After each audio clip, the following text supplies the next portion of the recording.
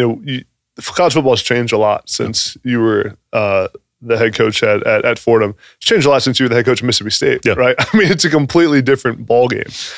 With NIL, with the portal, with even some of the rules on offense have changed.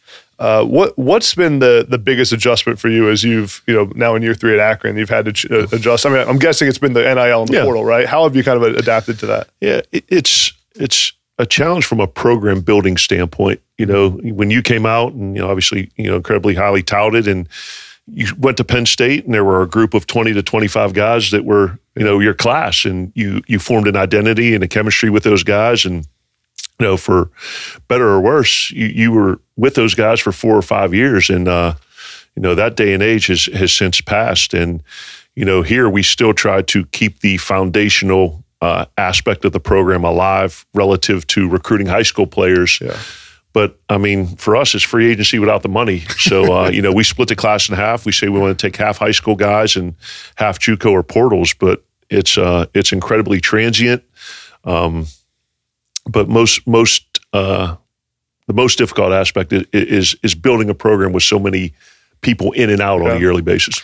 I know how smart you are, and so I'm curious to ask if you have thought of a solution for college football right now, and if there's anything off the top of your mind where you're like, this is what would make this sport even better moving forward. Hopefully I'm smart, but I'm definitely not that smart. I think that was above my pay grade, but I don't.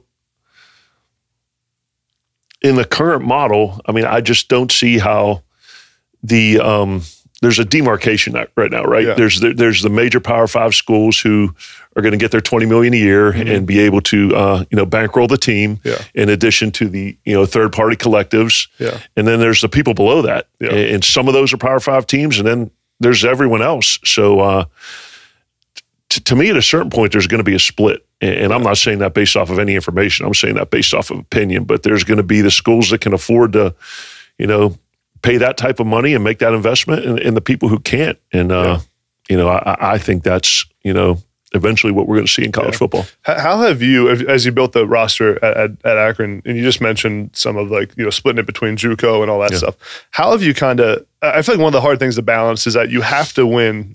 You have to try to win right now, right? Yeah. And a lot of times is JUCO and the portal. But you also, at the same time, have to have a roster that can win in 4 years. Yeah. And you got to figure out how to have leaders on your team. Like, that balance of the two has to be one of the most challenging parts of your job, right? It's tricky. Yeah. When we accepted this job, I knew it was going to be we took over the worst college football program in the country that had won 3 games in 3 years. So we knew that the turnaround wasn't going to be immediate, although we hoped that would be the case. So you hit the nail on the head. It's the juxtaposition of wanting to win immediately, because that's the nature of college football, that we live in an instant gratification society. But at the same time, having a foundation upon which you can build. So to me, that's the trick. That everyone wants you to win right away. But to do that, you gotta have the players, you gotta have the culture, and that's probably the challenging part too. Is you're trying to establish a culture of discipline, accountability, work ethic, attention to detail, selflessness, and then it's like an Etch-a-Sketch. You draw the picture, and then that December you got to shake it up and draw a new one.